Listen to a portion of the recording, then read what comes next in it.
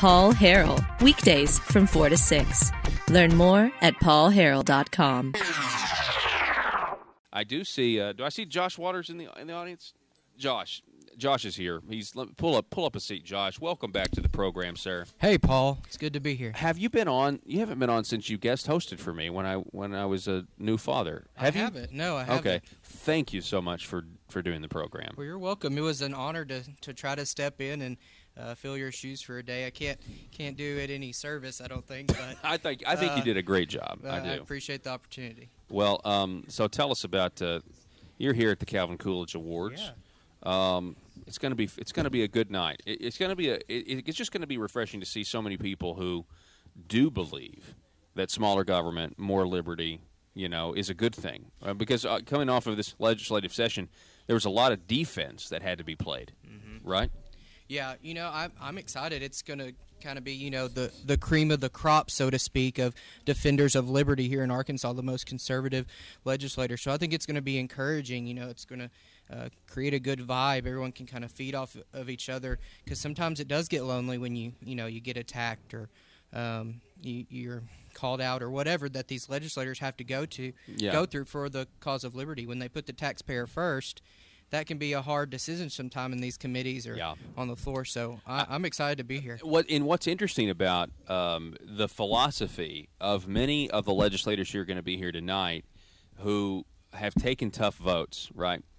The philosophy is interesting because even though there's more people out there than you think, just individualism, liberty, that sort of thing, it doesn't really lend itself to centralized control. It doesn't lend itself to the groupthink. It doesn't lend itself to, hey, my back's so sore because I just voted to grow government and everyone's congratulating me about it and I feel so good. That's not what liberty-minded people lend itself to. And so even when you take that tough vote, and even though it may be close, you still feel like you're out on a limb all by yourself. And that's why I'm encouraged when all these folks get here. It's going to be really neat to just kind of see, hey, these are people who, at least according to their voting record, they get it, and that's good. And that's what I think is really cool about tonight is, these are the legislators who don't, just tweet out a bunch of conservative things. They don't, just go down to the floor and maybe have this great conservative speech and come back to their seats and vote the opposite way. These are the legislators who over and over and over again voted the right way, even if maybe they didn't even make a big spectacle. Yeah. Some of them have a great voting record and maybe didn't go even keep their head down and just do the right thing. I love that. Listen to this. This is great. This is over at conduitforaction.org, advertising the Conduit for Commerce Awards tonight. It says Conduit for Commerce has announced their biennial Calvin Coolidge Heroes of Freedom Award winners to the top conservatives in Arkansas. See below the full announcement from Conduit for Commerce. Quote, Conduit for Commerce is pleased to announce their biennial Calvin Coolidge Heroes of Freedom Award. These awards are presented to Arkansas legislators who fought for liberty in the recent legislative session and is based solely on their voting records. Quote, broken campaign promises and bloviating tweets net you 0 Coolidge Awards. Right. The winners represent the cream of the crop of conservative limited government Arkansas state legislators. Yeah, I think some of those bloviating folks on Twitter, they might qualify for the Woodrow Wilson Loss of Freedom Awards. Yeah, I heard that those might be coming tonight as well. You kind of see the worst bills of the session. The worst bills of the session will get Woodrow Wilson Loss of Freedom Awards. Yeah, that would be hilarious. Yeah, I wonder if they're going to be here to accept and give a stirring speech for how much tax money they're trying to take from progressivism people. Is the answer. Yeah, that would go over like a lead balloon in this room, I think. I know. I don't know what it would do. Like it'd just be dead quiet. No one would know what to say. I know. Man, that's fantastic. It's a fun, it's an exciting night. It's based off of a president. We were just reading some of these.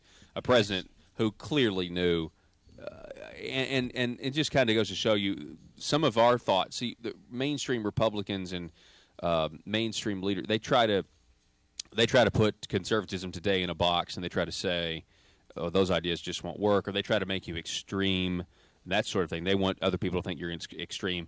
It's actually not the case. I mean, if you look at our history, you look at Reagan, you look at Coolidge, you look at Harding, and maybe a few others. These ideas that we're talking about used to be advocated for, at the highest office of the land. And so Arkansas can do so much better. Yeah, from the founding of our country, it's almost been flipped on its head, what the people's view of the role of government. But you have these great presidential leaders who come around every, unfortunately, it seems like, based on the ones you just said, every 3-4 decades it takes to get someone in there who understands the role of government, is to get out of the way. I talk about the invisible hand.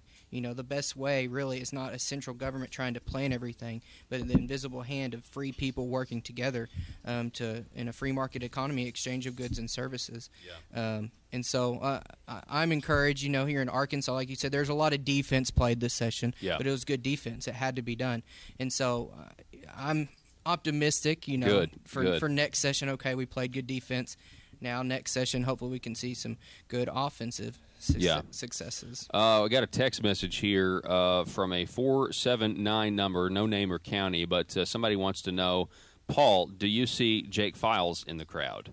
I do not. I don't think he's on the list. Yeah. But that's a good question. There would be, maybe... no, he's not here. Let's just say that. Let's just say that Senator Jake Files is certainly not here. Josh Waters, man, I appreciate you coming on the program. Paul, thanks for having me. Okay, all right. Folks, the phone number, if you want to text us, call us. I want you to know that text message was a joke because they put up a lot of laughing so hard you're crying emojis after it. Do you see Jake Files in the crowd? That's the thing is Jake Files is not here because there are no per diems. You don't get per diem for showing up to the Calvin Coolidge Awards. So you're probably not going to see a lot of legislators here based on that.